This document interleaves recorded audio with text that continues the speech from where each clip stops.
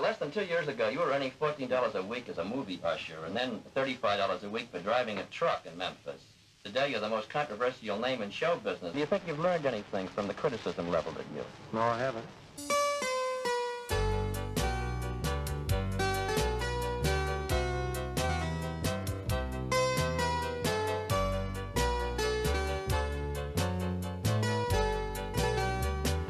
On your personal appearances, you create a sort of mass hysteria amongst your audiences of teenagers. Is your shaking and quaking in the nature of an involuntary response to this hysteria? Would you say that again, sir?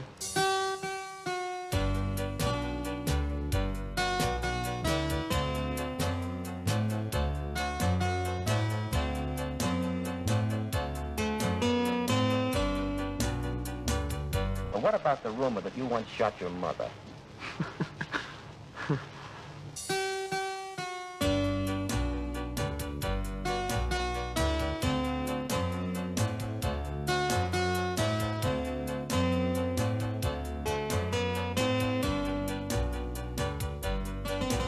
Well, there's another one, too, you may not have heard before. Several newspaper stories hinted that you smoked marijuana to hit the bottle in order to work yourself into a frenzy while singing. What about that?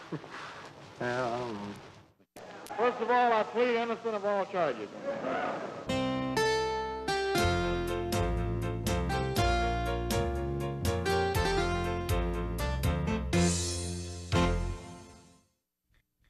.306 Elvis Presley Drive, East Tupelo, Mississippi, was officially designated an historical site in 1978. But in 1934, the address was 306 Old Saltillo Road, and it was the home of Vernon and Gladys Presley. The couple had married on June 17, 1933. After first living with in-laws, Vernon and his father built the two-room house with $180 worth of lumber. On January 8, 1935, Gladys gave birth to identical twins who were given the names of Elvis Aaron and Jesse Garin Presley. Elvis was born first, and minutes later, Jesse was delivered stillborn. The following day, Jesse was buried in an unmarked grave at the Princeville Cemetery in Tupelo. The world that young Elvis was born into would forever shape his life. For most, the Deep South was a place of hard-scrabble existence. Workdays were long and hard. It was a world of segregation, blacks and whites rarely mixed. Yet for the poorest of both groups, religion and gospel music played a dominant role in their lives. For young Elvis, the music would become a pathway to legend. By the age of 2, Elvis was exposed to music at the First Assembly of God Church, located just a block from his home. The Presley family also enjoyed attending religious revivals and tent meetings. Later, Presley would remember how impressed he was at the preachers who would jump all over the stage and how the audience reacted to them. On October 5, 1945, Elvis won second prize in a talent contest at the Mississippi-Alabama Fair and Dairy Show. The contest was broadcast over the radio by station WELO, and reportedly, Vernon Presley, who was driving a truck at the time, heard his son on the air and cried with joy and pride. When Elvis was 13, his mother bought him his first guitar. She had saved for months to afford the $12.95. The 12-year-old Elvis sat by the family radio, learning how to play his new instrument. The music of country stars like Roy Acuff and Ernest Tubb, and black singers like B.B. King all helped to form Elvis's musical tastes. In September of 1948, the Presley family packed up all their belongings in the family car and moved to Memphis. Elvis's first home in Memphis was in a one-room apartment at 572 Poplar Avenue. Elvis was enrolled in Humes High School. He was shy and nervous and slow to make new friends. The family struggled to make ends meet and qualified for public assistance, including an apartment in a federally funded housing project. To help out his family, young Elvis had a series of part-time jobs, including working as an usher at the Lowe's State Movie Theater. Slowly, a change was coming over Presley. He began buying flashy clothes at Lansky's on Beale Street, a favorite of country singers and local black kids. He changed his hairstyle from the popular crew cut of the time to wearing it long, slicked back with sideburns. He loved movies, and it has been reported he idolized Tony Curtis. Although he enjoyed dressing like a rebel, he was also a member of ROTC in his senior year of high school. His interest in music continued, but his shyness kept him from performing in public, although he did enter and win a talent contest in his senior year. In June of 1953, Elvis graduated high school. Later, he got a job driving a truck, similar to this one, for the Crown Electric Company, taking parts and equipment to various job sites. His take-home pay was $35 per week. In the summer of 1953, Presley decided to make a record as a present to his mother. He knew that Sun Records, a small recording studio and record label, also allowed people to make inexpensive demo records. Presley recorded 2 songs, My Happiness and That's When Your Heartaches Begin. In January of 1954, Elvis returned to Sun to make a demo record. This time, the studio's owner, Sam Phillips, was there and took an interest in Presley. Phillips put Presley together with local musicians Bill Black and Scotty Moore, and they began to play together. On July 5th, 1954, at Sun Records, the trio recorded That's All Right Mama and Blue Moon of Kentucky as the 2 sides of Presley's first professional record. At 9:30 p.m., and just one day after the record was completed, Memphis disc jockey Dewey Phillips played That's All Right Mama on his radio program. The reaction was immediate. Hundreds of phone calls came flooding into the station. Later that evening, Elvis came to the station and was interviewed by Phillips. Within the next couple of days, Sun had thousands of orders for the record. On July 12, 1954, Elvis signed a 1-year management agreement with Scotty Moore. As record sales mounted and more fans got to see Elvis perform, his bookings increased and he began to appear in packaged shows with people like Hank Snow. But not everyone was impressed with his brash performing style. Elvis made his first and only appearance on the venerated Grand Ole Opry radio show on October 2nd, 1954. After the show, the program's talent coordinator suggested that Elvis think about going back to truck driving. But screaming fans and zooming record sales were telling a different story. At each appearance, the crowds got larger and the press coverage more frantic. Presley's gyrations and gritty R&B sound were something completely new. In a blink of an eye, Elvis had become the hottest act in the South. On October 2nd, 1954, Elvis made his first appearance on the Louisiana Hayride radio show. He was signed as a regular and would make over 50 appearances on the program. While appearing on the program, Elvis met drummer DJ Fontana. Fontana played drums for Elvis on and off from 1956 to 1968. As 1955 began, Bob Neal, a local disc jockey and concert promoter, took over Elvis's management. Although Elvis was enjoying success, he was still very much of a regional phenomenon. In early 1955, Elvis came to the attention of Colonel Tom Parker, who was then managing country singer Eddie Arnold. Parker was actually born in Holland and immigrated illegally to the United States in 1929. After serving in the U.S. Army, he began his career by hawking carnivals and later founded the Great Parker Pony Circus.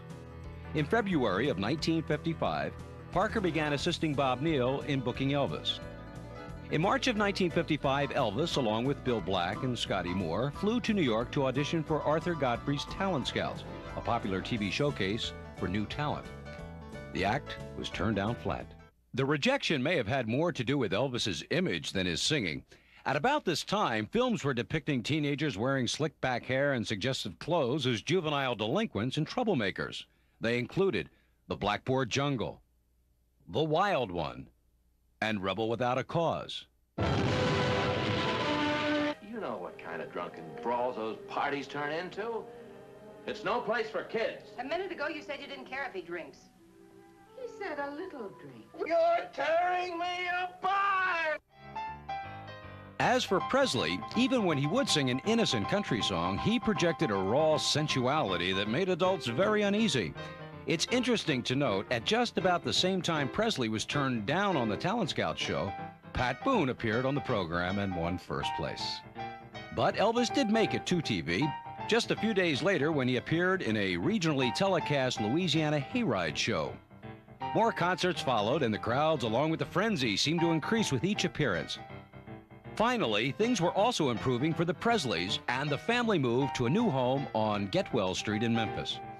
In October of 1955, Presley appeared in a film documentary about Cleveland disc jockey Bill Randall, who was one of the first disc jockeys to play an Elvis record outside the South. Also performing in the film were Bill Haley, the Four Lads, and Pat Boone.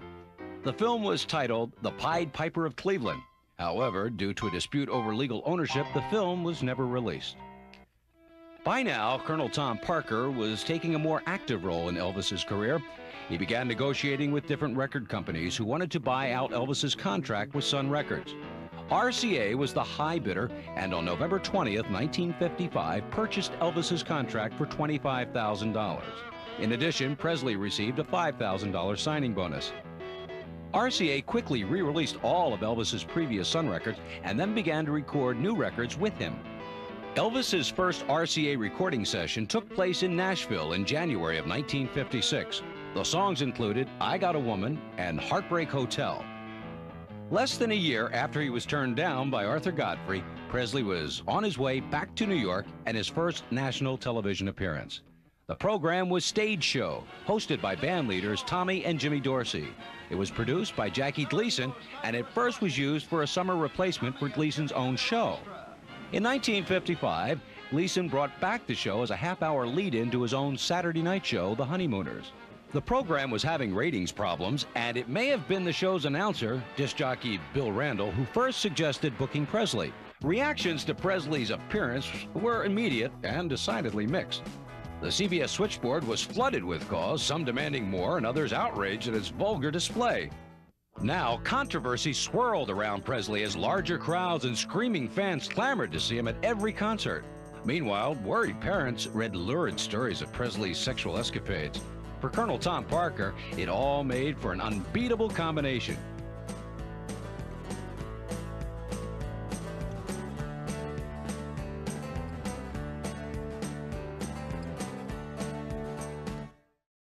It didn't take long for Hollywood to notice Presley. Paramount producer Hal Wallace had Elvis make various screen tests. One of the films Elvis tested for was The Rainmaker. He didn't get the role, but producer Wallace liked what he saw.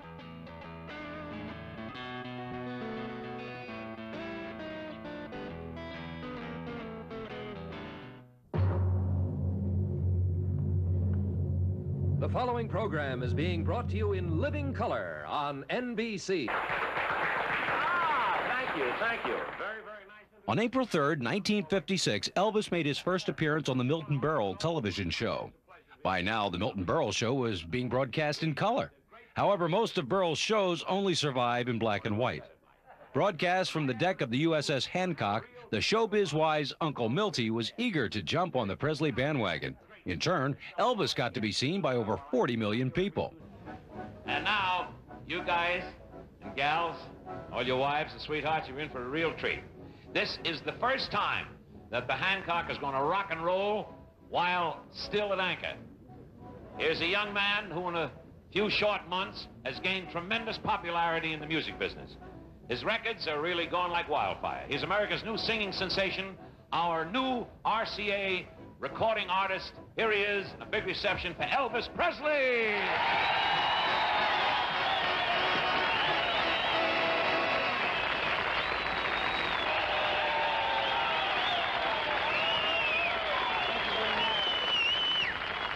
Thank you, ladies and gentlemen, and now I got a little surprise for you. Here for his very first public appearance, I'd like you to meet my twin brother, Melvin Presley. Melvin? Berle probably had no idea that Elvis had actually lost a twin brother, and Presley was anxious to please Mr. Television and never brought up the painful reality.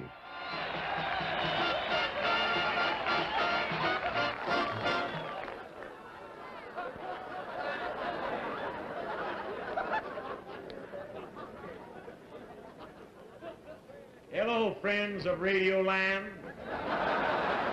Radio Land. Radio Land, this is television. Melvin? Milton or Melvin? Melvin.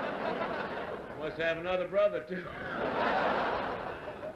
Television? What the heck is that? Well, it's a little box. Yeah. It's got a window in it. Yeah? There's millions of people out there. And they're looking in a little window. Yeah? They can see you, but you can't see them. What a dirty peeping Toms. But Elvin, you're wonderful. And keep buying them records, will you, folks? Mel, who's you? Elvis. Elvis. Hot dog. Elvis needs the money. Well, I'll tell you, you're mighty proud to be here on this ship here, the Coke. And I want you to know the Coke. Coke. That's what it says on the side of the boat. USSHANCOCK. Coke. What's the matter? I know how to spell. That's USS Hancock, Melvin. Keep buying them records. I'm real proud of you, Elvis. Well, Melvin, I owe it all to you. You owe everything to me. That's... You taught me everything I know. I'm glad you told that to the folks I did. I taught him his singing style. I used to drop grasshoppers down his pants. That's how I keep jumping around. Grasshopper. Keep buying them records. Do that, boy. What are we going to do now? Well, let's sing a song. Let's sing a song together. Do the blue suede shoes. Half soul. Here we go. One more. Take it away. Well, it's one for the money, two for the show. You ready now? Go get it.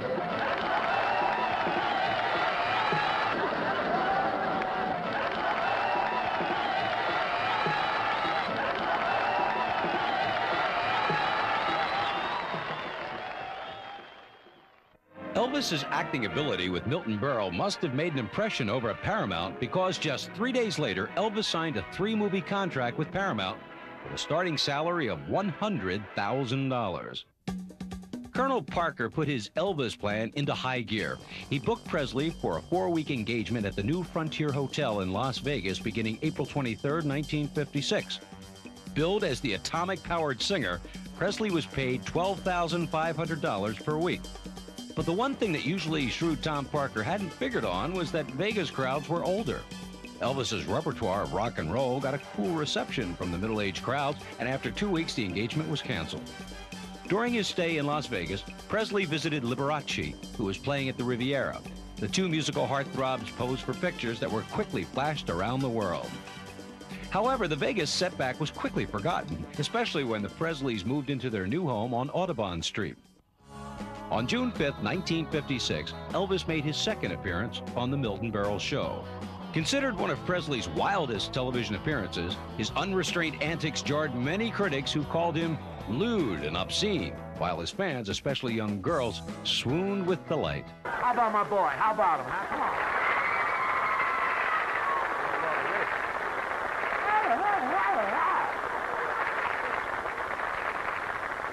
I don't know what you're screaming about. I want it the way they're flipping their lids, these girls down here. I don't know, I like... I want to tell you, that beat with your foot is absolutely sensational. I want to ask you something, Elvis. If I did that thing the same way you did it, do you think I could get all the girls the way you do? Well, you might not have to get girls, but at your age, it'll keep your blood circulating.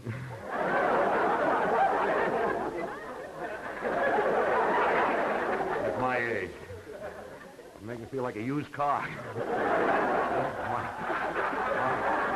My tail light may be dragging, but my battery is still charging. I'll tell you that.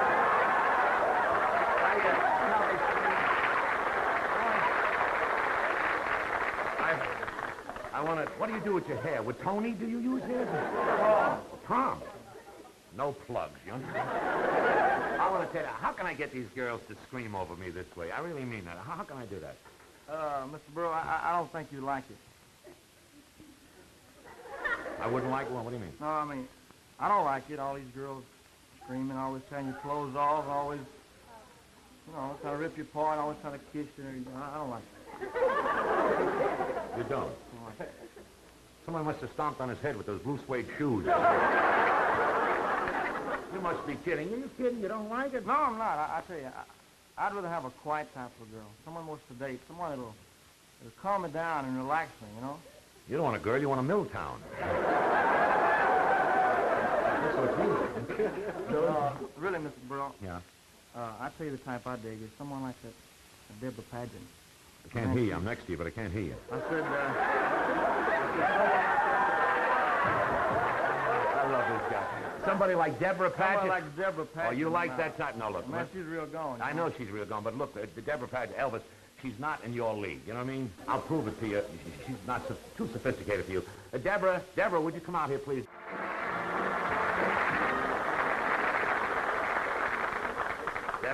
Deborah Paget, I want you to meet Elvis Presley.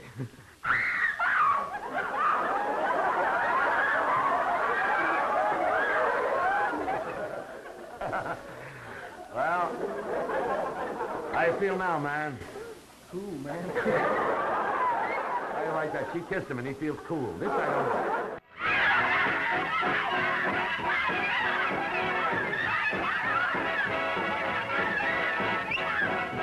Now, just wait a minute, please. Now, I know that Elvis is going to be here and you'll want his autographs and everything, and he's a very nice guy, and I'd be very glad to, but I don't want any of this rough stuff. You understand? Hey, man, do you really know Elvis Presley? Are you kidding? Do I know Elvis Presley? I remember when he was a kid and he used to sing on a farm. Was he good then? Are you kidding? He used to make the pig squeal. I know this fellow. Now, you gotta keep quiet. Now, stand in line. Everybody stand. You get it. Hold the autograph book, and everybody will stand in line. That's all. You just stand here. You get them. You understand? You'll get the whole thing. Now, everybody will stand in line, and I went, hey, what are the Rich brothers doing here? What are they doing? Hey, young man, if you want an autograph, will you stand in the back there? I don't care who you are. Everybody wants... I'm Elvis Presley. You're Elvis. You kidding? I know Elvis Presley better than I know the A&P Gypsies. Are you kidding? You do? I know Elvis Presley, 6 feet tall. He's big shoulders. He's got lovely hair, and he's got blue eyes, and... Elvis Presley!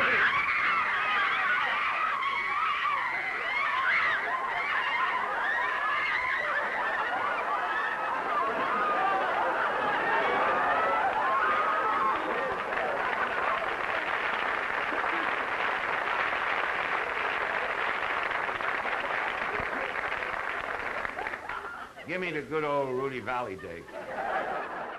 Incidentally, ladies and gentlemen, I don't think that I'm revealing any secrets when I say that that Elvis Presley is the fastest rising young singer in the entertainment industry today. And as a proof of this, Elvis, I would like to present this to you. It's a special, it's a great award from one of the great theatrical periodicals of all times, the Billboard, and back east and all over the country. They present you this. I'd like to read it for you. 8 years with these lights. This Triple Crown Award presented to Elvis Presley for his RCA victory recording of Heartbreak Hotel. There it is, ladies and gentlemen. Let's hear it.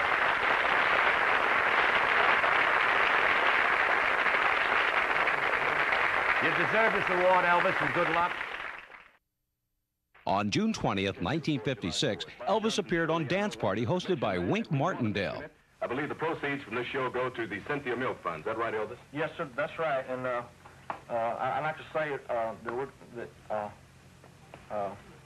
let's see, what would I like to say? I'd like to say that we have a diamond ring that we're going to have as a door prize. It's my initial ring. I've had it for some time, and it has 14 diamonds in it. And we're going to give it away at the door as a door prize. I see. And everything. And all the proceeds from this particular show, this is July 4th at Rustwood Park. Elvis is going to be there. He's going to sing and play. His band will be there. Many other stars will be there, too. And we will certainly want you to watch Bob Johnson's column in the Memphis Press Cemetery, watch all the publicity on it, and get your tickets in advance. Elvis Presley, I want to thank you again because we know you're a busy man, and thanks a lot for coming by and seeing us at the dance party and saying hello to all your friends here in Memphis and the Mid-South. And anytime you're in town and want to come by, we certainly will welcome you. I think I have on something tonight that's not quite correct for evening wear. Not quite formal? What's that, Elvis? Blue suede shoes. Oh, yes. On July 1st, 1956, Elvis was scheduled to appear on another NBC program, originally broadcast in color, The Steve Allen Show. Elvis's previous television appearances, especially on the last Milton Berle show, had created so much controversy that Allen tried to tone down Presley by having him wear a tuxedo. After appearing on the Steve Allen Show, Presley went back to his hotel room and later at 11:30 p.m. did a split-screen interview on the High Gardner TV show. Hi, I have Elvis Presley on the phone. Hello? Hello? Hello, Elvis. Just one moment. Hello, Elvis. Hello? Did you have fun tonight on the Steve Allen Show? Yes, sir, I really did. I really enjoyed it. First time you ever worked in tux or tails? It's the first time I ever had one on, period. You mean you've got, as they say, 4 Cadillacs, but no tuxedos? No tuxedo. I usually drive the Cadillacs in blue jeans. That's very interesting, particularly when a cop stops you and wants to know if you own the car, huh? That's right. You have to show them all your ownership papers and everything. You know, less than 2 years ago, you were earning $14 a week as a movie usher, and then $35 a week for driving a truck in Memphis. Today, you're the most controversial name in show business. I want to give you an opportunity here to go over a lot of the rumors that have been printed about you, including a few that I printed myself, because some of these things can be checked and some can't, and I think that we ought to sort of fix up the record. Now, your style of gyrating while you sing has been bitterly criticized, even by usually mild and gentle TV critics like Ben Gross. Now, do you bear any animosity towards these critics? Well, not really. Those people have a job to do, and they do it. And do you think you've learned anything from the criticism leveled at you? No, I haven't. You haven't, huh? Because I don't feel that I'm doing anything wrong. 2 or 3 columns this week that carried items that you had bought 4 Cadillacs. Now, what is better than that, Elvis? It's And what? It's the truth. I do have 4 Cadillacs. What do you do with 4 Caddies? Well, I don't know. On your personal appearances, you create a sort of mass hysteria amongst your audiences of teenagers. Is your shaking and quaking in the nature of an involuntary response to this hysteria? Would you say that again, sir? Well, I say that when you shake and you quake when you sing, is that sort of an involuntary response to the hysteria of your audience? Involuntary? Yeah. Well, I'm aware of everything I do at all times, but it's just the way I feel. I mean, for example, if somebody is playing ball, they play just a little bit harder when the fans root, and I was wondering whether this had anything to do with sure. Well, I guess any artist, if the audience acts like they're enjoying it, if they act like they're with you, well, it makes you put more into it, you know. Mm-hmm. Do you think that your rocking and rolling has had an evil influence on teenagers? I don't think that it is. Juvenile delinquency is something that's, well, it just, I don't know how to explain it, but I don't see how music would have anything to do with it at all. What about the rumor that you once shot your mother? Well, I think that one takes the cake. I mean, that's about the funniest one I've ever heard. Where'd that one come from? Have you any idea? I have no idea. I can't imagine. When you mention it to me, it's the first time I ever heard it. Is that right? First time I ever heard it. Well, there's another one, too, you may not have heard before. Several newspaper stories hinted that you smoked marijuana to hit the bottle in order to work yourself into a frenzy while singing. What about that? Well, I don't know. Would you prefer to be an actor than to be a singing entertainer?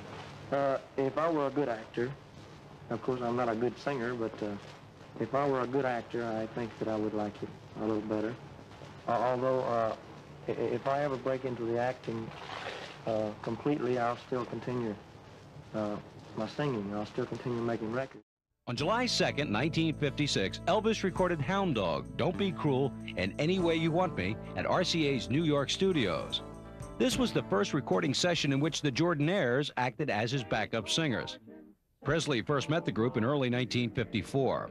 At that time, Presley reportedly said, "If I ever make a record, I want to use you guys singing background for me." Oh, Lord, I want to feel that number when the saints go marching in. Now when the saints go marching in. Saints go marching in. Now when the saints go marching in. Oh, Lord, I want to feel that number when the saints go marching in. As soon as Presley was out of the recording studio, Colonel Parker had him on the road. Using the publicity generated from his recent television appearances, Presley was booked into stadiums and theaters all over the South, like this appearance scheduled for August 7th in St. Petersburg, Florida. Later in August, Elvis began filming his first feature for Paramount, Love Me Tender. By now, Elvis had bought his mother a pink Cadillac. It was only one of many luxury cars Elvis bought for himself, his family, and his lucky friends. He was especially fond of Lincolns and Cadillacs. On September 9th, 1956, Elvis made the first of 3 appearances on The Ed Sullivan Show. Although Sullivan was very concerned about his show's family image, he couldn't help ignore Presley's celebrity status or the big ratings Elvis had given his TV rival, Steve Allen. Sullivan signed Presley for 3 appearances for $50,000. September 26, 1956 was declared Elvis Presley Day in Tupelo, Mississippi. Elvis returned to his hometown and gave a concert to wildly adoring fans.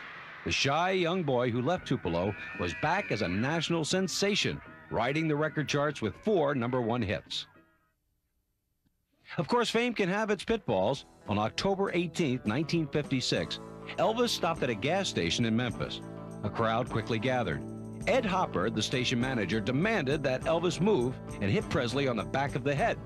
A fight broke out between Hopper and Presley, and attendant Aubrey Brown also joined in. The two men brought charges against Presley, and all three appeared in a Memphis courthouse. Presley was cleared of all charges, and both men were fired from their jobs. Presley had won both the physical and the legal fights. But he did pay a price. The publicity underscored his unsavory image in many adult minds. But it also heightened the excitement for his next Ed Sullivan Show appearance just 10 days after the gas station incident. Elvis-Mania was in high gear on November 15, 1956 in New York for the premiere of Love Me Tender. Broadway hadn't seen anything like it since Bobby Soxers had jammed the streets waiting to see Frank Sinatra over a decade earlier. For Elvis's movie opening, 35 extra policemen and 20 extra ushers were needed to hold back the crowd, which had been forming since 8 in the morning. A giant 50-foot-tall cardboard picture of Elvis was unveiled, and the fans rushed in to see their idol on the silver screen.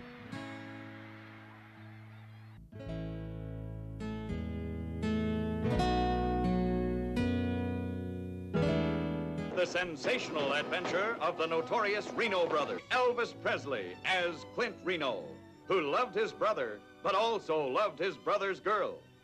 I know you and Kathy used to be kind of fond of each other, but well, you ain't got no hard feelings against either one of us now, have you? Hard feelings? Me? Why, of course not. I hoped it'd be that way, Vance. We're so much in love. Say you ain't laid awake every night by my side thinking of him. Wishing I was Vance. Wishing you'd waited for him and never married me.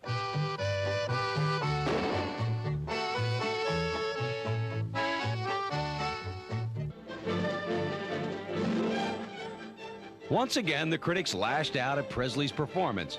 Their reviews blasted Elvis's acting, but they totally missed the point. Presley's fans were thrilled just to see him 20 feet tall on a movie screen. Each new Presley appearance quickly sold out, like this one at the Louisville, Kentucky Armory on November 25th, 1956. Parking lots would fill to capacity and thousands of fans would mob the theater.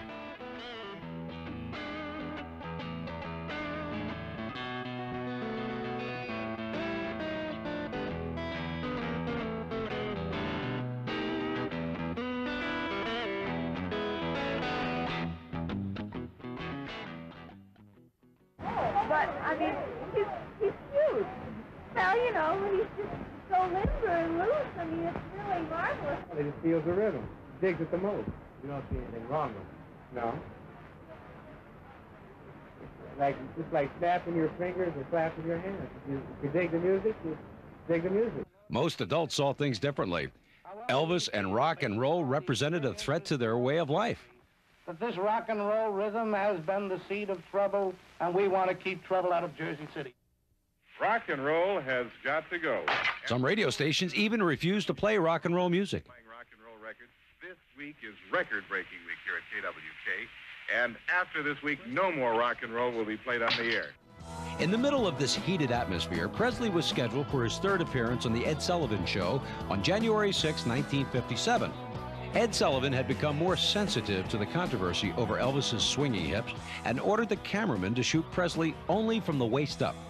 The TV audience was left to guess why the girls in the audience were screaming. After the program, Sullivan called a press conference to defend his actions. His attempt to censor Presley had backfired and only helped fuel the mania that surrounded his every appearance. And those appearances got bigger and bigger.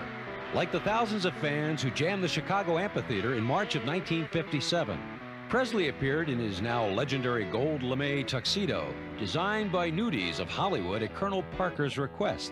The costume became immortalized when Elvis wore it on the cover of a 1959 album. In March of 1957, Elvis purchased Graceland for $102,500. By now, Colonel Parker had the Presley money machine in high gear. Elvis's concert fees kept rising. One hit record followed another, and the Colonel and RCA began marketing and licensing Elvis products. Each new item brought more and more money and fame to the growing Elvis empire. Elvis's next film, Loving You, premiered in Memphis on July 9, 1957. bring you the first big modern musical built around the fiery personality of Elvis Presley. Follow him through the barnstorming days and the one-night stands, the big moment when the girls discovered him and he discovered girls. See what happens when a down-to-earth kid goes too high, too fast. It's not my future you care about, it's yours. It's what I can do for you. You don't care about me or Tex or anybody, just yourself. You've got 15 minutes to get on that stage and find out if you've even got a future.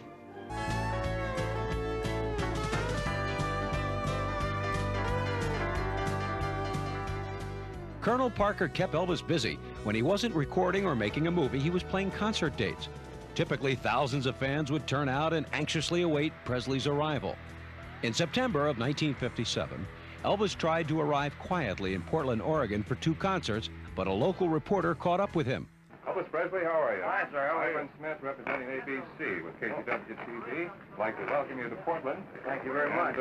What is your concert tonight? How long a duration will it be? The entire show will be about 2.5 hours. I think I'm on for about 40 minutes. What songs are you going to hit? Well, I'll do practically all of my songs. Which song do you think is the biggest right now? Don't Be Cruel is the Don't Be biggest. Cruel. How about Teddy Bear? How's it doing? It's about 2 million now. We have a bunch of teenagers up the other side of the studio waiting to see you, and as you can see, in spite of all the secrecy and this little devious plan, a lot of us freaked out. That's why I think yes, it always does. It always does. But I don't mind it. In fact, if you come into a place, there's nobody there to meet you, you start wondering, you know. On October 17, 1957, Elvis's 3rd feature, Jailhouse Rock, premiered.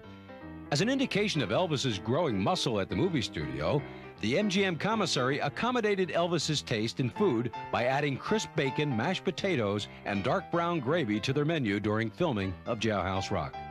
Vince Everett, dynamically portrayed by Elvis Presley, was a tough blackboard jungle kid. Jailhouse Rock is also the love story of this rebel. How dare you think such cheap tactics would work with me? Any tactics, honey? It's just the beast in me. The fires of violence still raged in Vince as he fought his way to fame and fortune in the exciting world of popular music. And then came Hollywood. Oh, Vince, let's try it again. Vince! How do you like our movie star, Peggy? He has adapted very quickly. Well, there's not much oxygen up where he is, and the man gets lightheaded. There comes a time when you gotta take a hand in things, and that time is now. Don't push me, honey.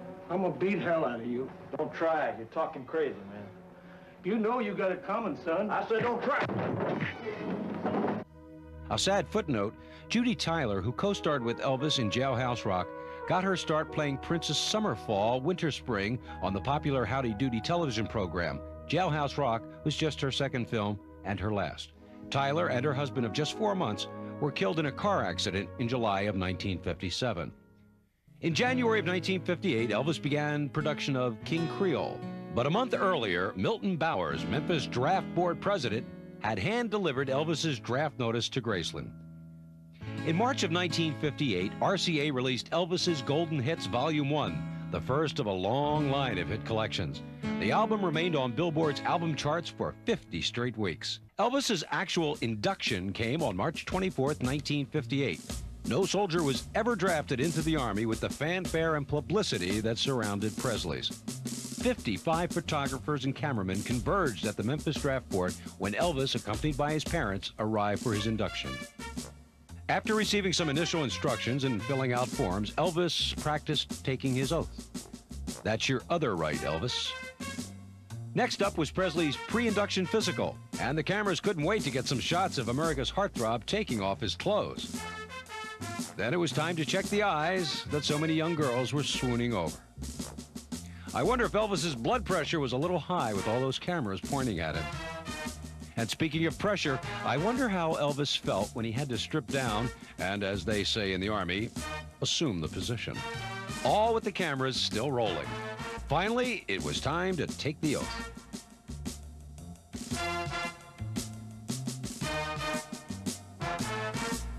You repeat I, and then your individual name, and repeat everything after me.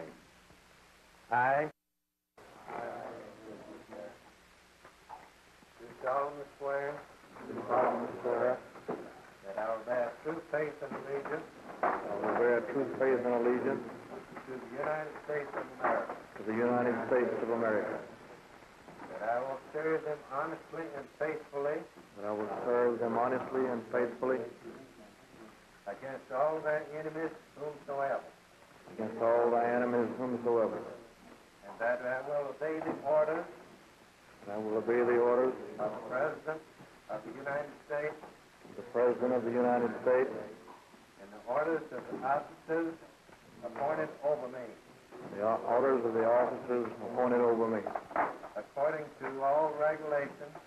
According to all regulations and the Uniform Code of Military Justice.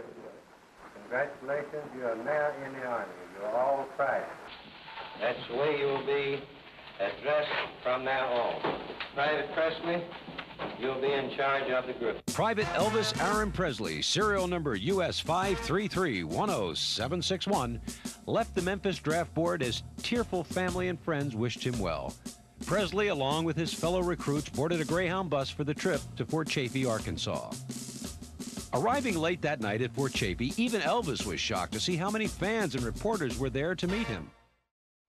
We had a little tough time with Elvis a little while ago because our film broke on us. And we want to say, again, thank you very much for your cooperation. And we hope you're going to enjoy your stay in the United States Army. You're very welcome. Thank you very much. Anything you'd like to say to the teenagers as a parting salute here?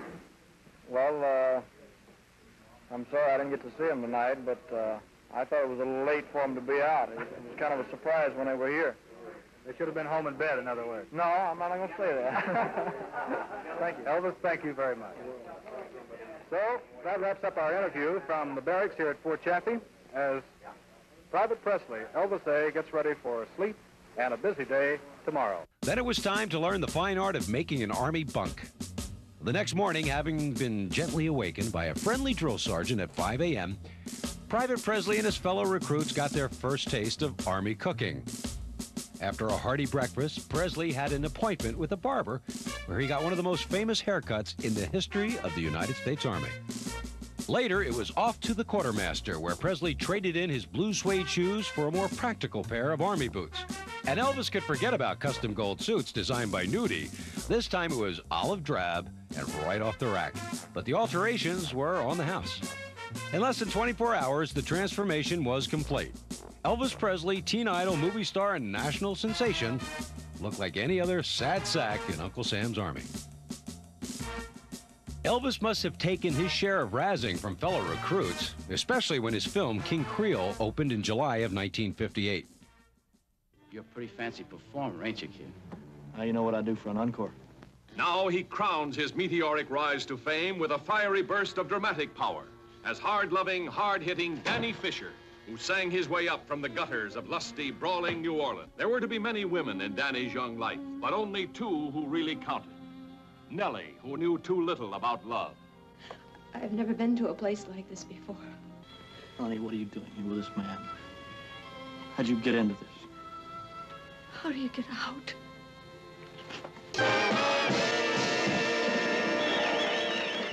While Elvis was training at Fort Hood, his parents were living nearby. But in August, his mother fell ill and was hospitalized in Memphis. At 3 a.m. on August 14, 1958, Gladys Presley suffered a heart attack and died. She was 47 years old.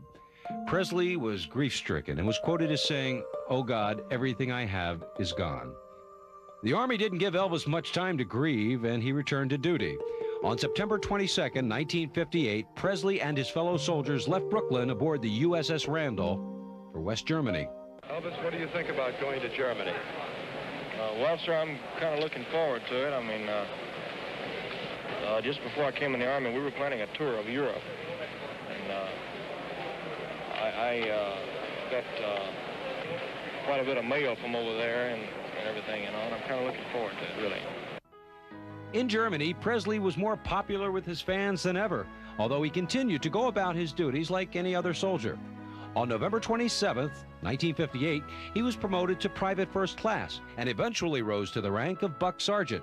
Anticipation mounted as the time of his discharge drew near.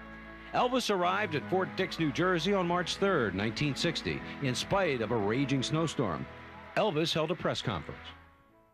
I don't know. I don't feel too old. I can still move around pretty good. I was in tanks for a long time, you see. And they rock and roll quite a bit. A few days later, after returning home to Graceland, Elvis held another press conference for the ever-inquisitive press. Now that the Army's part of the past, can you give us in detail some of your future plans? Well, the first thing I have to do is to cut some records. And then after that, I have the television show with Frank Sinatra. And then I have the picture with Mr. Wallace. And after that, I have 2 for 20th Century Fox. And after that, heaven knows, I don't. I suppose it'll keep me busy the rest of this year, you know. After that, I don't know. As you look back on your 2 years in the service, what was the most important thing that happened to you during your 2 years, whether it was overseas or here in the States? Well, there were a number of things that happened. I had quite a few interesting experiences. Slept out in the snow. Ate sea rations, you know, all the regular thing. But I suppose the biggest thing of all is the fact that I did make it. I made it just like everybody. I mean, I tried to play it straight, you know, like everybody else. And I made a lot of friends that I never would have made otherwise. And all in all, it's been a pretty good experience, you know. How about any romance? Did you leave any heart, shall we say, in Germany? Not any special one. There was a little girl that I was seeing quite often over there. That her father was in the Air Force, and actually they only got over there about 2 months before I left. I was seeing her, and she was at the airport when I left, and there were some pictures made of her, but it was no big romance. I mean, the stories came out. The girl he left behind, and all that. It wasn't like that. I mean, I had to be careful when I answer a question like that. Elvis, in your service life, which did you find the most difficult, when you went into basic training, or when you got over into Germany, over with the experienced soldiers? Which gave you the hardest time? Well, basic training wasn't hard for me at all. It was harder afterwards, after I had gotten into a regular outfit. Not the service itself, but just the surroundings, and I was in a strange land, and the outfit I was in, they had quite a bit of field duty. We stayed in the field 6 months out of the year. And it gets cold in Germany. It snows quite a bit. And it was pretty hard to adjust to. There has been some rumor about Nancy Sinatra and yourself. Is there a romance in the making here? No, I'm afraid not. I only met her in Fort Dix, and she gave me a gift from Frank, and it was very brief. I think she's engaged to Tommy Sands. I don't think he would appreciate that. The Frank Sinatra show on the ABC television network. Do you have any idea of when this will be aired? I really don't know the exact date. I would imagine it's somewhere around the 1st of May. On May 12, 1960, Frank Sinatra's Welcome Home Elvis special, taped at the Fontainebleau in Miami, aired on ABC TV. He's here in person. I may pass out. Tommy won't like it. Where the heck are his sideburns? Germany. Well, I'll be a hound dog. And that's the opening, friends. It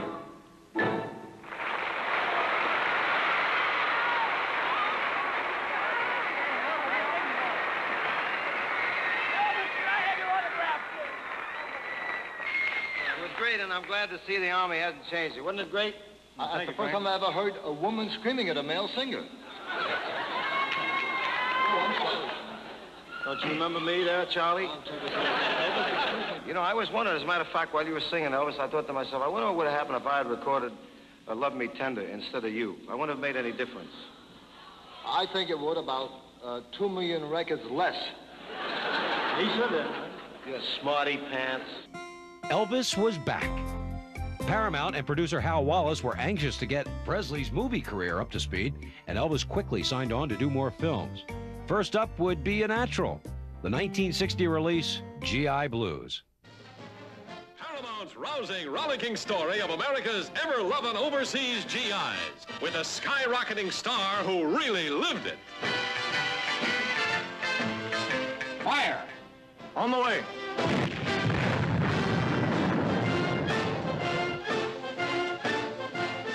I'm so pleased you came to Germany. I'm going to write a thank you letter to your draft board. Yes, America's most talked about, written about ex-GI is here to show the world there's been some changes made by that rugged tour of duty with the battling tankers. It's a 3-day pass at those frolicking Fräuleins, but the dancing darling who blocks every pass has all the GIs in a spin. And guess who the boys are betting on to break through her defenses? It's Elvis on a love campaign no guy or gal should miss. Liebe. For those who do not understand, Liebe translated means love. Oh, you don't have to explain that to a GI. That's one of the first words he learns when he gets over here. Oh, you too, Tulsa. G.I. Blues was quickly followed by the 1960 release Flaming Star. You don't feel it like I do about Ma's death. I'm Indian. And I'll never forget that whites killed her because she was Indian, too. It was a time for Pacer, the half-breed, to choose. And whichever path he took, he had to hurt someone he loved.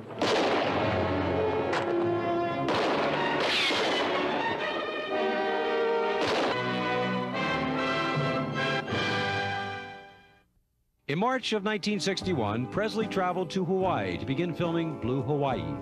On March 25th, 1961, he gave a benefit concert for the USS Arizona Memorial Fund in Pearl Harbor, Hawaii. It would be his last live performance for almost 8 years. On November 22nd, 1961, Blue Hawaii opened. With Elvis as your personal guide to America's exotic Eden, our Polynesian paradise. Elvis brings you the vacation of your life in his first big musical since the sensational G.I. Blues. It'll work. She's jealous. As he hits the beach with the most luscious armful of delight on the islands. Don't you like it? Oh, I love it. And I thank you for thinking of me. I was thinking of me. Do you want to kiss me again? I don't rob cradles. Did you ever see anything like this in a cradle? Excuse me, Mr. Garvey. Why can't we settle this? Did I say move? Chad, please. Oh, go on. Turn him loose, sis. Turn that tiger loose.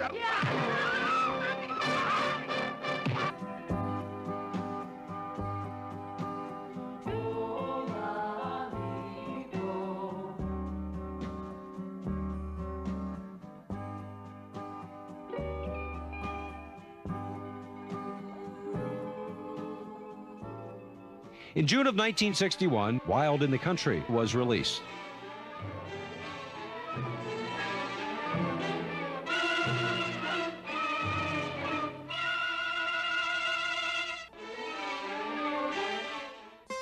Although Elvis was not giving live performances during the early 60s, his car was. Presley's 1960 Cadillac, which was customized by famed car builder George Barris, was frequently sent on tour by RCA.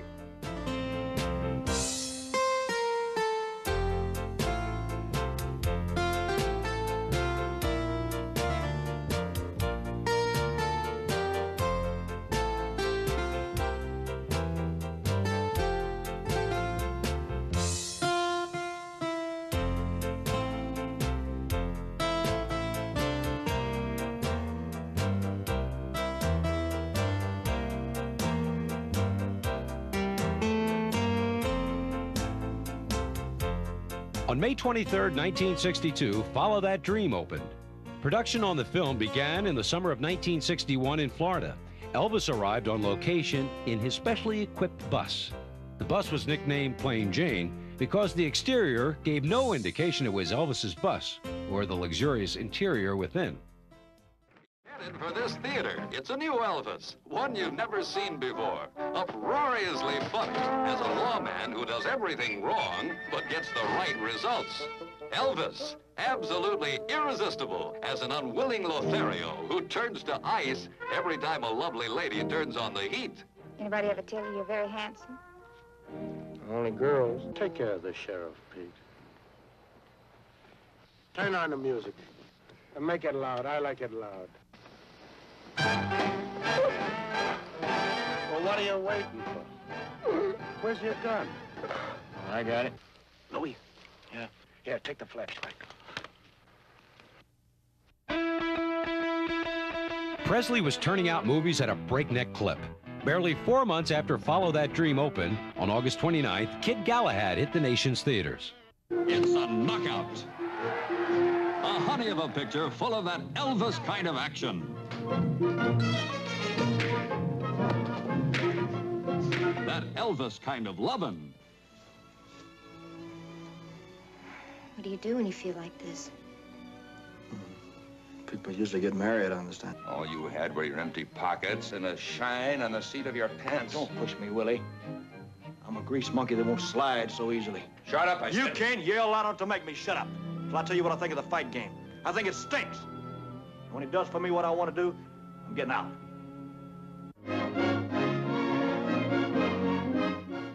In April of 1962, Presley had flown to Hawaii to work on his next film, Girls, Girls, Girls. After a month of location shooting, Elvis flew into Honolulu before returning to Hollywood to finish the film.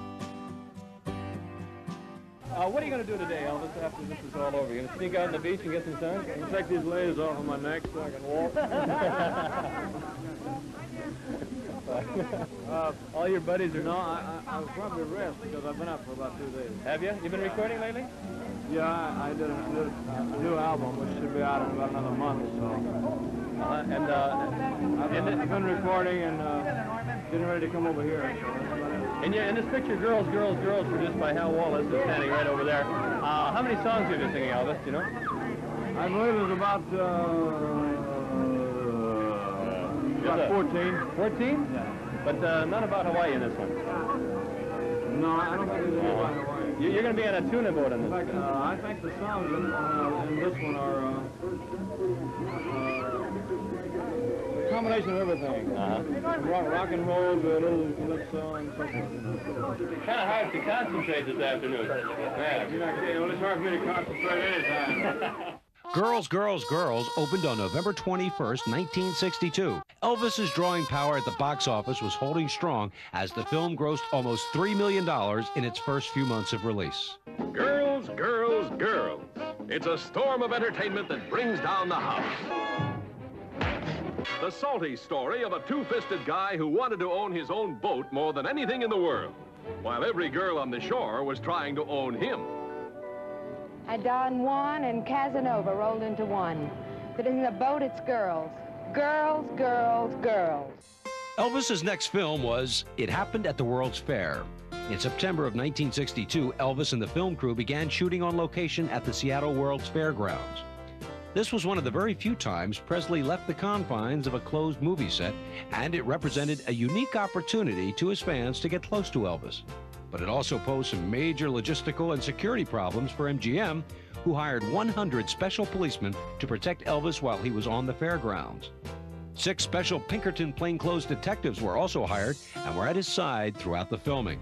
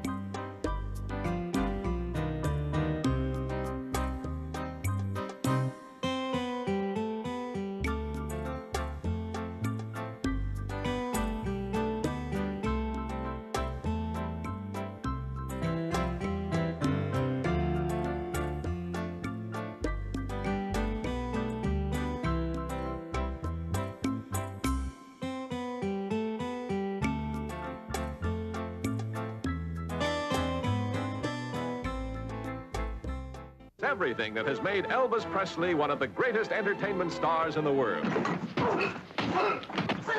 His romances. Dorothy, get me my gun, Emma. Mom, Dad. What do you mean But now something new has been added. The warm touch of a great guy. For Elvis has a new sweetheart, little Vicky, too, one of the cutest youngsters you've ever met. Of course, he has a big sweetheart, too. Several of them, in fact.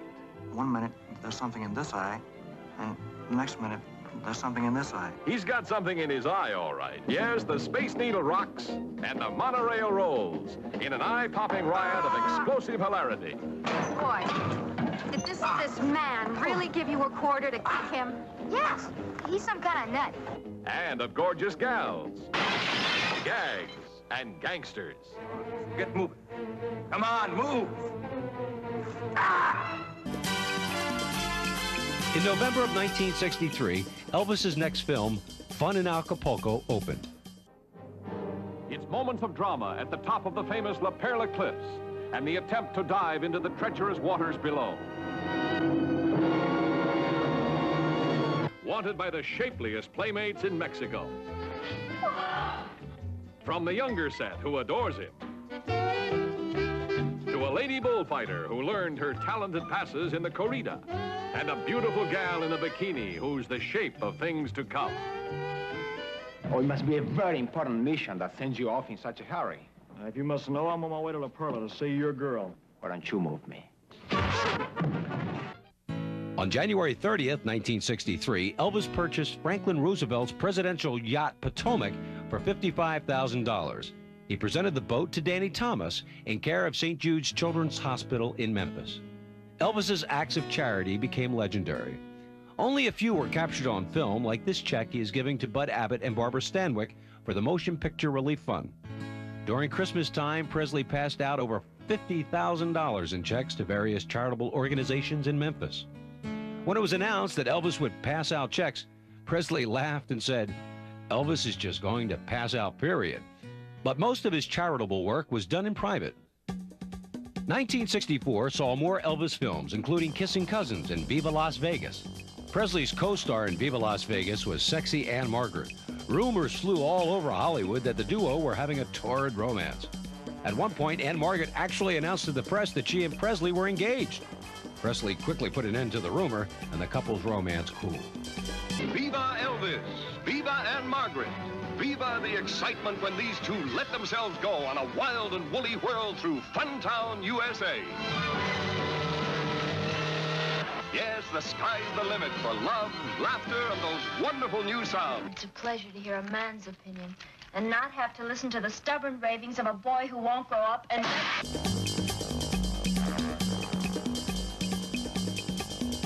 The Elvis bandwagon of hit songs and movies seemed to be unstoppable. But by 1964, the Beatles had arrived.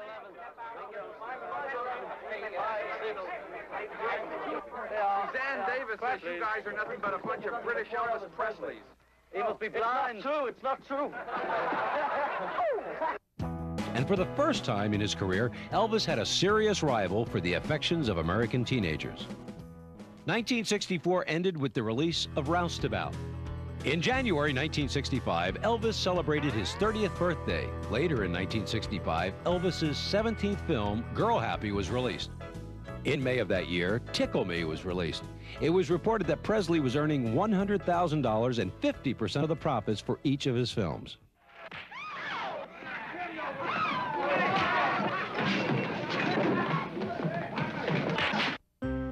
In November of 1965, Presley's 19th film, Harem Scarum, was released. On March 31st, 1966, Frankie and Johnny premiered in Baton Rouge, Louisiana. More films followed, including Paradise Hawaiian Style, Spin Out, Easy Come, Easy Go, and Double Trouble. Over the years, Elvis's name had been romantically linked to many women, especially all of his former leading ladies. In fact, Elvis reportedly said, "If I slept with every woman they say I have, I would have been dead a long time ago." But all the speculation ended on May 1st, 1967, when it was announced that Elvis Presley had married Priscilla Beaulieu, the young girl he first met in Germany while he was in the Army. 100 guests assembled in the lobby of the Aladdin Hotel in Las Vegas, Nevada. The double ring ceremony took place at 9:41 a.m.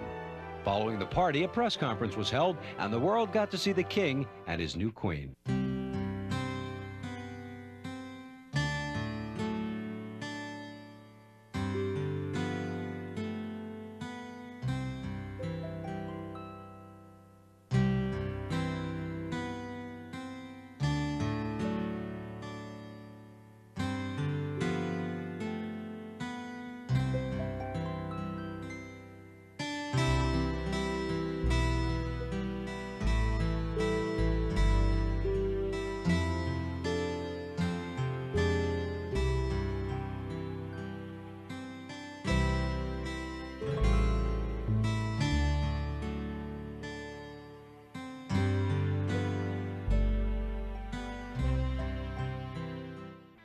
On November 22, 1967, Elvis's 25th film, Clambake, was released. Principal photography on the film was delayed 1 week because Elvis fell in the bathroom and hit his head, suffering a minor concussion. Was it an early warning sign of trouble to come? In October of 1967, Elvis left Graceland to begin work on his next film, Stay Away Joe. He didn't want to leave Priscilla because she was pregnant. Elvis returned home for Christmas, and on February 1st, Lisa Marie Presley was born. To keep up his lavish lifestyle, Elvis had to leave Graceland to make more films like Speedway and Live a Little, Love a Little, released in October of 1968.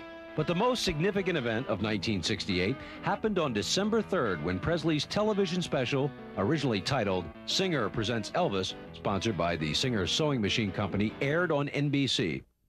The tremendous success of the program acted as a jumpstart to Elvis's touring and concert career. His first live appearance would be in Las Vegas, and cameras captured Elvis at the construction site of the new Las Vegas Hilton, signing a $1 million contract for a 4-week engagement beginning on July 31st, 1969. There's only one reason that people really come to Las Vegas, and this is it: to play at the gaming tables of casinos large and small, whether they are downtown where a penny can activate a slot machine, or more opulent like this one at the Las Vegas Hilton where thousands of dollars can change hands on the turn of a card.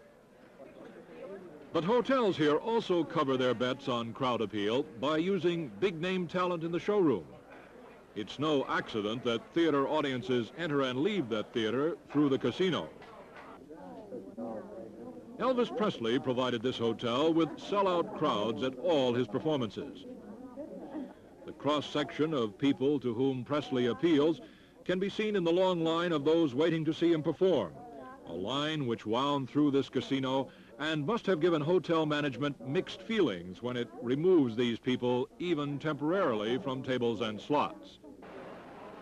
200 British fans chartered an airliner and flew here to see Presley, making this the high point of numerous stops along a Presley pilgrimage trail. They bought Presley souvenirs, like his famous hound dog, just as they must have at other stops, like his birthplace in Tupelo, Mississippi, and his current home near Memphis. But here in Las Vegas, they saw Presley perform in person. These fans may speak with English accents, but they speak with the adoration of any true Presley pilgrim. Means everything, a lifetime's ambition. Yes, to me it does personally, you know. Why? Well, I've always liked Elvis since I was 11. I'm 22 now, and I've never bought anybody else's records, and I don't think I ever will, you know. Well, I think it's the most wonderful thing I've ever done in my life, you know. I mean, I've always wanted to see Elvis in person. I know I have. What has this trip meant to you? Chance to see America plus a chance to see Elvis. Which is more important? Elvis. This is what they have come to see. In these bits from Presley's latest act, the body movements don't seem quite as suggestive as in 1956, when Ed Sullivan refused to telecast Presley below the waist. Maybe it's that Presley is now 37 years old. The style is more sophisticated, just as the high pompadour and ducktail haircut have given way to the sophisticated shoulder-length styling of the 70s. Considered a superstar, Presley really doesn't need hard sell, but looking around this hotel, you'd never know it. And maybe that's one of the major reasons for the lasting success. Never stop selling. It's like a carnival here, and why not? That is the background of the man who created Presley, Colonel Tom Parker. Parker's philosophic presence is everywhere. No chance to sell Presley is overlooked. And if it's a captive audience lined up waiting to see a Presley performance, what's $1 to a true fan? Special sale closeout right here, only $1. Elvis souvenir book, $1. They're not sold in the showroom. Last chance here. Elvis souvenir book, $1. March of 1969, Charo was released. Later, 1969 closed out with The Trouble with Girls and Change of Habit, which was Elvis's 31st and last scripted movie. All future Presley films would be concert-based films. On December 21st of 1969, Presley visited President Richard Nixon at the White House. Presley, who had a fascination with guns, gave the president a commemorative Colt 45, and reportedly the president gave Elvis a Narcotics Bureau badge. In January of 1970, Presley returned to the International Hotel in Las Vegas for another smash one-month engagement. The following month, he was booked into the Houston Astrodome for 6 shows. Presley held a press conference to talk about the upcoming appearance. What do you think of Texas? I like it. I like it. Excuse me, I can't take this fresh air, man. I'm used to the garbage can at the International Hotel, man. If I can't smell some garbage, I don't feel at home, man, I'll tell you. Do you have any films in the making right now or any plans? No, there's nothing in, as far as I know of, is there, Colonel? Anything in the workings? I can't commit myself. An 8mm Walt Disney special we're doing next year, I think. I don't know. We're shooting something now, right? There's nothing as far as I know. So I just hope I can put on a good show, mainly. What happened to the Jordanaires? I can't get them out of Nashville, man. They got stuck in Nashville, and you know, they make so much money, and they do so well in Nashville. You can't get them out of there. You know? You ever put out any of those old records from the Sun label and listen to them at all? They sound funny, boy. They got a lot of echo on them, man, I'll tell you. You were available to the public only in films. Yeah. For a long period of time. Well, I think the most important thing is the inspiration that I got from a live audience. I was missing that. You see, country music was always a part of the influence on my type of music anyway. It's a combination of country music and gospel and rhythm and blues all combined is what it really was. As a child, I was influenced by all of that. Elvis's professional career was going greater than ever, but rumors began to surface that all was not well between Elvis and Priscilla. She complained that the couple were constantly surrounded by Elvis's friends and they spent very little time alone together. On November 11th, 1970, Elvis, That's the Way It Is, opened. On January 9th, 1971, the conservative JC's Club elected Presley as one of the top 10 young men of the year. Other winners that year included White House Press Secretary Ron Ziegler, a West Point professor, and a biophysicist. I learned very early in life that without a song, the day would never end. Without a song, a man ain't got a friend. Without a song, the road would never bend. Without a song. So I'll keep singing a song. Good night. Thank you.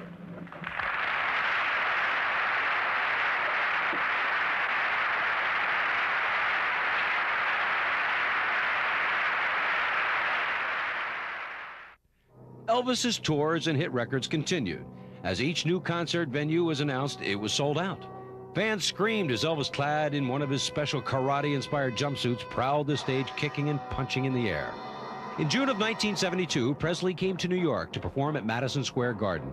It was the first time Presley had ever appeared in concert in New York. Reporters gathered at the New York Hilton, where Presley, joined by his father Vernon and Colonel Tom Parker, held a news conference. First of all, I plead innocent of all charges. Okay. All right. Okay. Thank you, dear. No, all kidding aside, we had to wait our turn to get into the garden, you know.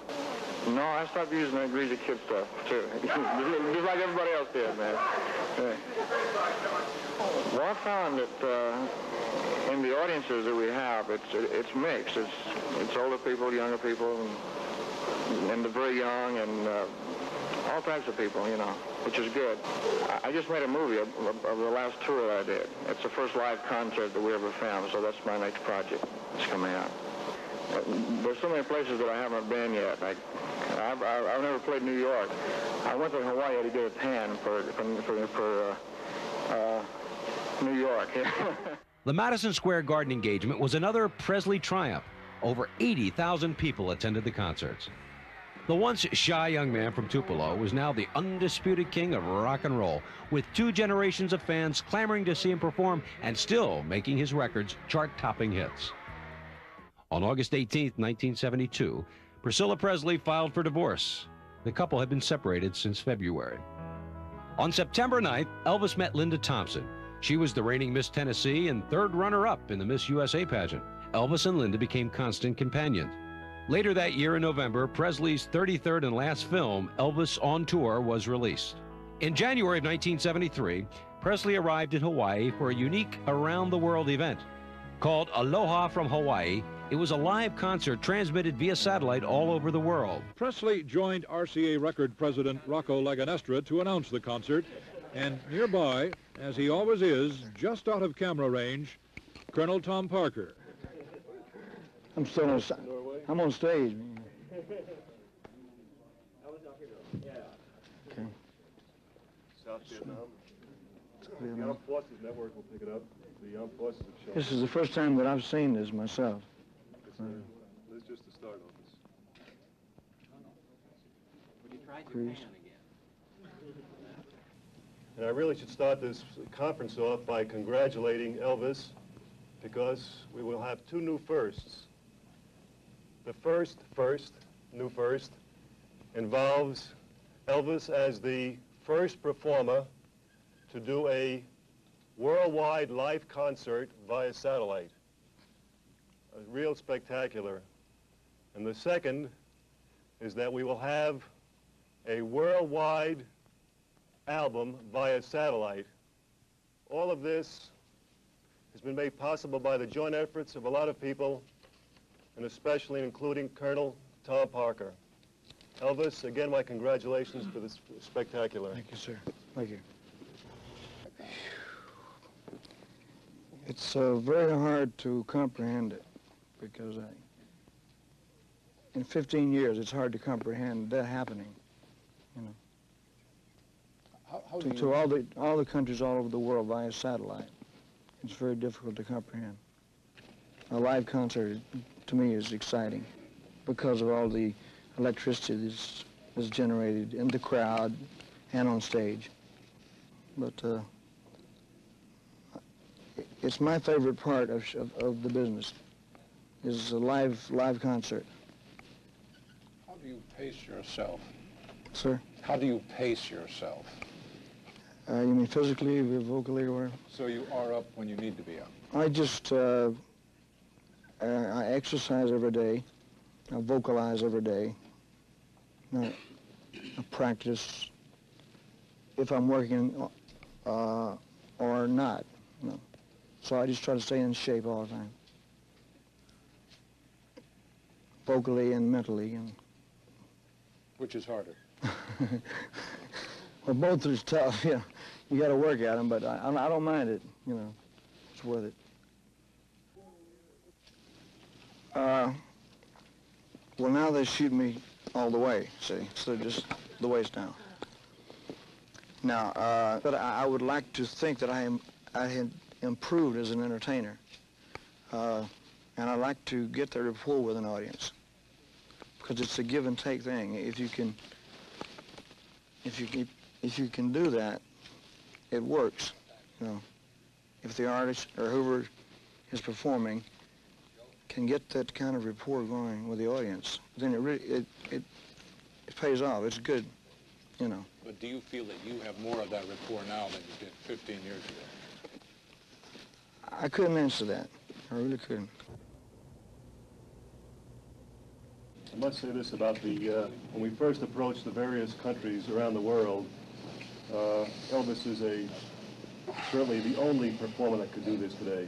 He is well known in every country that we have taught, in fact, in every country in the world, and the acceptance was just fantastic. It wasn't a case of any selling. because, you know, he's been in demand for live performances around the world, but you just can't do this, so this is the way of approaching it. But the acceptance exceeded all of our expectations, Elvis. Thank you very much. That's very nice.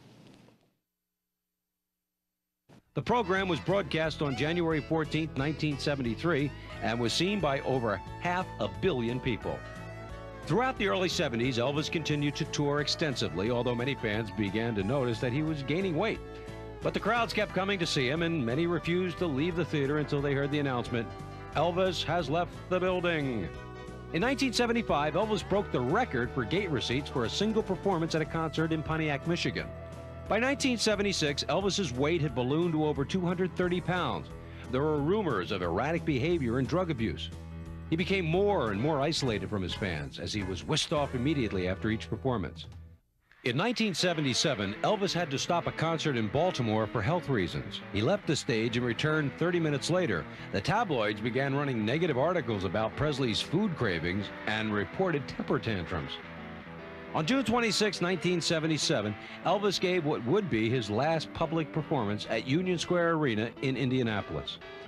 On August 1st, 1977, the book Elvis, What Happened was published. Written by longtime Elvis insiders Red and Sonny West and Dave Hebler, the shocking book describes Elvis as a brooding and violent man, obsessed by death. It outlines sexual encounters and drug binges. These had to be difficult days for Elvis. He had spent so many years trying to reverse the negative images that followed him as a young performer. But now some of his closest friends had betrayed him. The only thing that would silence the critics would be a new concert tour. The first date was set for August 17th, but it was not to be. On August 16, 1977, at 2:30 p.m., Ginger Alden, Presley's current girlfriend, found Elvis unconscious in a second-floor bathroom at Graceland. Medical assistance was summoned and Presley was rushed to Baptist Memorial Hospital. He was pronounced dead at 3:30 p.m. A shocked nation watched as the news of his death was broadcast over every TV station. The cause of death is cardiac arrhythmia. The precise cause has not yet been determined for the cardiac arrhythmia. It may take several days to several weeks to determine that specific cause, and in some cases it never is discovered. The news came as a total surprise. Elvis was only 42 years old. Ironically, the Star newspaper was out that very week featuring an Elvis story on its front page and promoting it heavily on television. As word of Elvis's death spread like wildfire throughout the world, distraught fans converged on Memphis. At Graceland, Elvis was laid out in a huge copper coffin, wearing a white suit, navy shirt, and his diamond-encrusted TCB, taking care of business, ring. Over 10,000 grief-stricken fans were allowed to pass by the coffin. The National Enquirer managed to sneak a photo of Elvis and splashed it on their front page. On August 17, 1977, a funeral cortege of white Cadillacs slowly made its way from Graceland to Forest Hill Cemetery. At the cemetery, the coffin was pushed into place in a mausoleum located near the grave of Elvis's mother. But that would not be Elvis's last resting place. Vernon moved both Elvis's body and his mother's to Graceland, to an area now known as the Meditation Garden. Almost from the moment of Elvis Presley's death, many rumors circulated about what really happened. There are some who claim he had serious health problems and suffered 3 previous heart attacks. Another rumor was that he was taking drugs because he was dying of bone cancer. Whether prescription or not, at the time of his death, apparently Elvis Presley was taking a lot of drugs. But whatever the reason, one thing was for sure, his fans refused to let him go. By the 1980s, rumors that Presley was actually alive spread across the nation. In 1988, the National Examiner reported a Presley sighting. Through the years, hundreds of sightings have been reported, and there have been books and audio tapes claiming that Elvis is still alive. Others claim that they have been visited by the ghost of Elvis. Both ends of his life are celebrated as fans travel to his humble birthplace in Tupelo. And thousands gather every year for an emotional candlelight vigil outside Graceland on the anniversary of his death. In his legendary career, Elvis made 33 feature films. He was awarded over 90 gold single records and over 50 gold albums, and 4 of his albums stayed on the charts for over a year. Elvis Presley has become a subject analyzed by authors, music critics, even historians. But in the end, the why of it really doesn't matter. What matters is that for whatever our own personal reasons, he deeply touched all of our lives. Maybe Elvis's father, Vernon, summed it up best on Elvis's tombstone eulogy when he said, he had a God-given talent that he shared with the world, and without a doubt, he became most widely acclaimed. Capturing the hearts of young and old alike, he was admired not only as an entertainer, but as a great humanitarian. He revolutionized the field of music and received its highest awards. He became a living legend in his own time, earning the respect and love of millions.